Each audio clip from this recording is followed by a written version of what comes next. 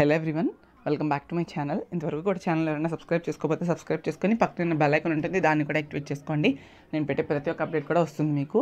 So ఇప్పుడు నేను చెప్పబోయేది ఏంటి అంటే, I was shocked while looking in to the syllabus of C20 diploma digital electronics, ఏదైతే థర్డ్ సెమిస్టర్ రిలేటెడ్ ఉందో CME బ్రాంచ్కి. వై? బికాస్ నేను ఈ DE సిలబస్ EC వాళ్ళకి చూశాను అండ్ EEE వాళ్ళకి కూడా చూసాను. DEMC అని ఉంటుంది, బట్ అంత సిలబస్ లేదు. ఇక్కడ ఎంత ఎవాల్యూట్ చేసి రాశారంటే ప్రతిదీ కూడా ఎక్స్ప్లెయిన్ ఒక్క లెసన్ నుండి మీకు 10 to 15 ఎక్స్ప్లెయిన్ అని కరికులంలో అడిగారంటే మీరు ఏది ఇంపార్టెంట్ అని పెట్టి చదువుతారు అనేది ఒక పెద్ద క్వశ్చన్ మార్క్. ఈవెన్తో ఇప్పుడు నేను ఇంపార్టెంట్ క్వశ్చన్స్ చెప్పాలన్నప్పుడు నేను కరికులం తీసి నేను రివైజ్ చేసి ప్రీవియస్ క్వశ్చన్స్ ఏం అడిగారు అండ్ నా ఎక్స్పీరియన్స్తో నేను కలిపి నేను ఏదైనా చెప్తూ ఉంటాను అండ్ కొంచెం గైడ్ తీసుకొని.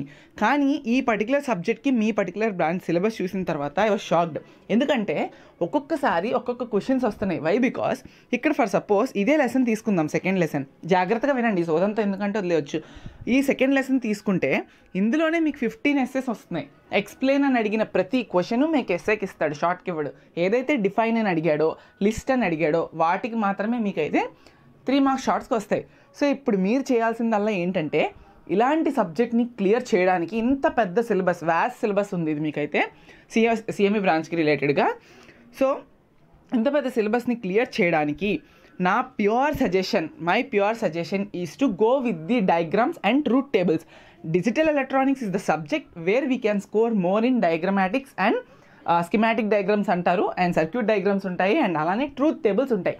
ప్రతి క్వశ్చన్ ఎస్సేలోని వాడు ఎక్స్ప్లెనేషన్ కన్నా they look in to only diagram and respective truth table. ప్రతి దానికి ఉంటుంది. ఒక కౌంటర్ తీసుకున్నామా అంటే కౌంటర్కి ట్రూత్ టేబుల్ ఉంటుంది according to their number of states.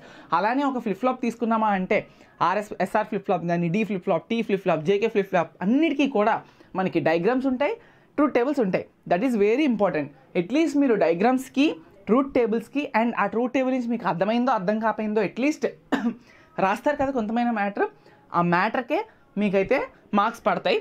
Minimum మీరు ఇలా చేసినట్టు ఏంటి, number 1 diagram, number 2 truth table, కొంచెం మ్యాటర్ మీరు చదవకపోయినా పర్వాలేదు, మీకు ఆ సర్క్యూట్లో ఏం అర్థమైంది, ఏం అర్థం కాకపోయినా ఏదో ఒకటి రాయాలి కదా, అలా చేసిన 8కి 5 పక్కా పడతాయి.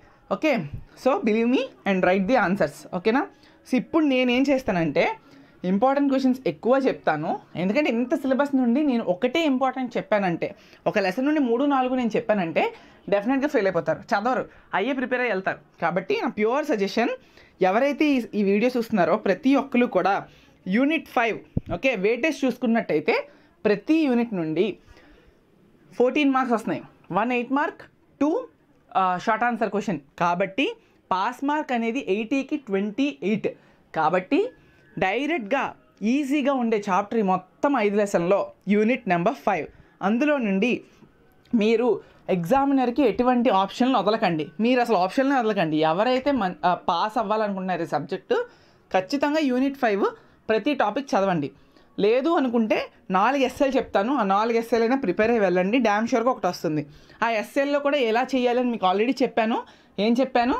Diagram, truth table and small matter, even though you read are not read. Okay, and short answers attempt చేసేటప్పుడు మాత్రం ఖచ్చితంగా డిఫైన్ అని అడిగితే డెఫినేషన్ 3 పాయింట్లు రాస్తారు, లేదా లిస్ట్ అని అడిగితే అప్లికేషన్స్ అడిగినా, అడ్వాంటేజెస్ అడిగినా, డిసడ్వాంటేజెస్ అడిగినా అన్నీ కూడా మినిమం పాయింట్స్ 3 ఉండాలి, మ్యాక్సిమం 5 ఉండాలి. చూసుకొని చేసుకోండి, అంతకన్నా ఎక్కువ చదవకండి షార్ట్స్కి. అది నేను చెప్పాలనుకుంటున్నా. సో ఈ particular unit SA questions వచ్చేసినప్పటికీ 5.3, 5.4, 5.8 and 5.9. Okay, so అన్నీ చదవాల్సిన అవసరం లేదు. ఎన్ని చదవాలి అంటే ఇందులో ఇంకా ఉన్నాయి. సో మెయిన్గా PLA చదవండి, 5.14 చదవండి, దాని తర్వాత 5.9 చదవండి, 823 అండ్ కూడా చదవండి, అండ్ అలానే మల్టీప్లెక్సర్ 5.3 చదవండి. సో 5.3, 5.9, 5.14 చదవండి, అయిపోయింది. షార్ట్ ఆన్సర్కి వచ్చేసినప్పటికీ ఏంటంటే definition of multiplexer and demultiplexer and applications of multiplexer and demultiplexer, only 3 పాయింట్లు రాసుకోండి అన్నీని. తర్వాత applications of encoders and decoders, these are the short answers. And attempt చేయడం కూడా నేను చెప్పాను, 3 పాయింట్స్ నుండి 5 పాయింట్స్ మీ ఓన్గాని రాసుకొని వెళ్ళిపోండి. ఓకే, మీ పేపర్లోనే రాసుకోండి. పేపర్లో అంటే ఫస్ట్ మీరు ఒక రన్నింగ్ నోట్స్ రాసుకోండి దీనికి సంబంధించి. ఓకే, నెక్స్ట్ వచ్చేసినప్పటికీ యూనిట్ 4 చూడండి. So this is very big unit. 4th యూనిట్లోని మీకు ఒక ఎస్ఏ క్వశ్చన్ కౌంటర్స్ నుండి, ఒక ఎస్ఏ క్వశ్చన్ రిజిస్టర్స్ నుండి వస్తుంది. సో రిజిస్టర్స్లోనే ఆల్మోస్ట్ మీకు 6 ఎస్ఎస్ ఉన్నాయి, కౌంటర్స్లో ఆల్మోస్ట్ మీకు 7 ఎస్ఎస్ ఉన్నాయి. సో 15 ఎస్ఎస్ 13 ఎస్ఎస్ మీరు చదవలేరు. కాబట్టి నా ప్యూర్ సజెషన్ నేను మీకు ఏం చెప్తున్నానంటే రిజిస్టర్స్ నుండి 3 చెప్తాను, కౌంటర్స్ నుండి 3 చెప్తాను. ఇవి బాగా ప్రిపేర్ అవ్వండి. సో ఫస్ట్ రిజిస్టర్స్ ఎస్ఏ క్వశ్చన్కి వచ్చేసినప్పటికైతే 4.2.11, ఓకే, తర్వాత 4.2.12, తర్వాత 4.2.13. Very very important. Only circuit diagrams ఉంటాయి. బాగా ప్రిపేర్ అవ్వండి సర్క్యూట్ డయాగ్రామ్స్ని. ఓకే, బ్లాక్ డయాగ్రామ్స్ అనొచ్చు, సర్క్యూట్ డయాగ్రామ్స్ అనొచ్చు, ఏదైనా అనొచ్చు. షిఫ్ట్ లెఫ్ట్కి, షిఫ్ట్ రైట్కి, యూనివర్సల్ షిఫ్ట్ రిజిస్టర్కి, మూడింటికి కూడా సర్క్యూట్ డయాగ్రామ్స్ బాగా ప్రిపేర్ అయ్యి వెళ్ళండి.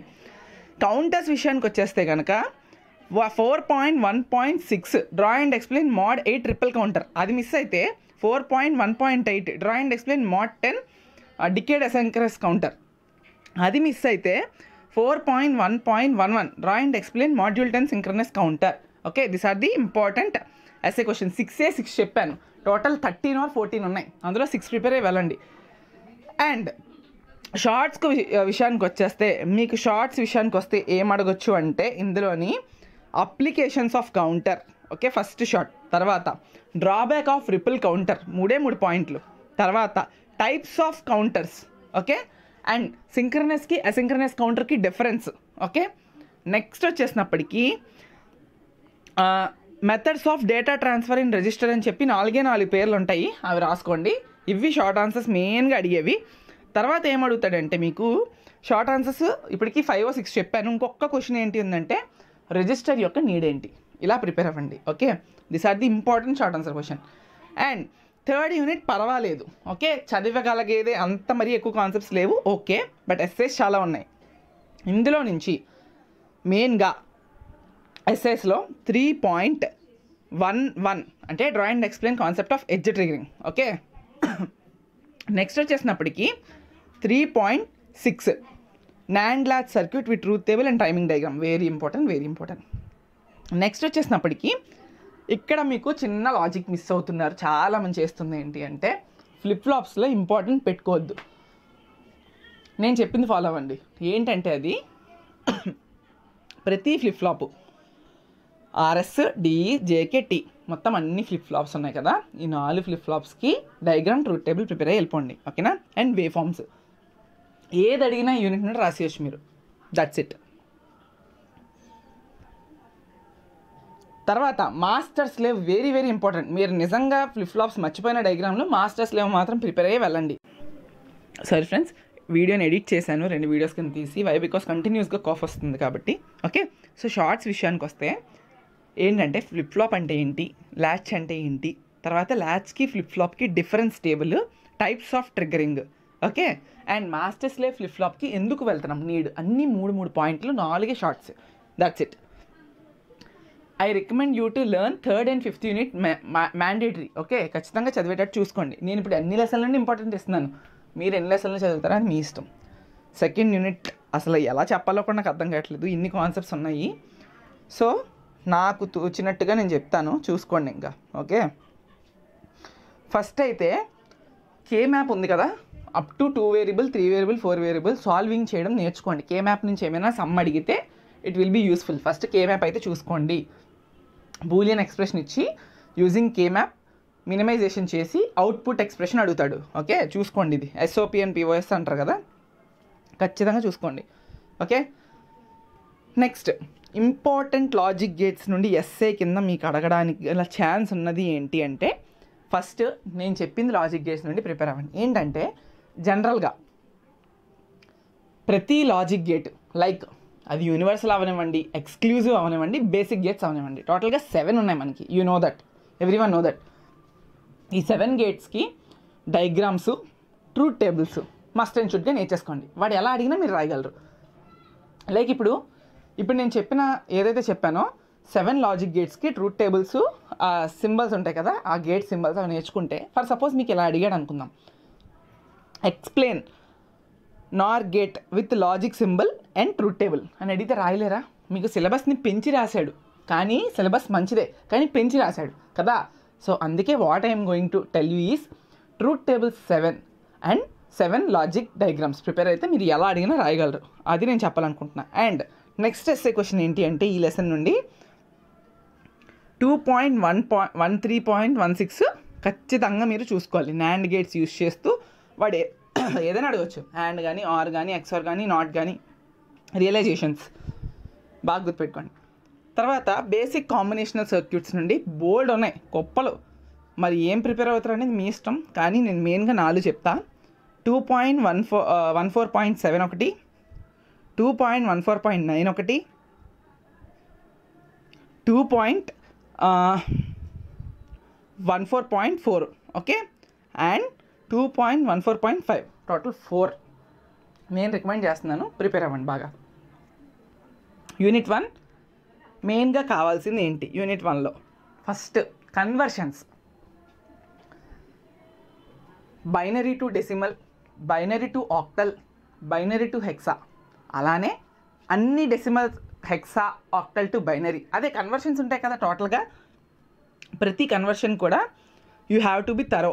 ఓకే, 1.6, 1.7, 1.8, 1.9 ఏదైనా మీరు థరోగా ఉండాలి.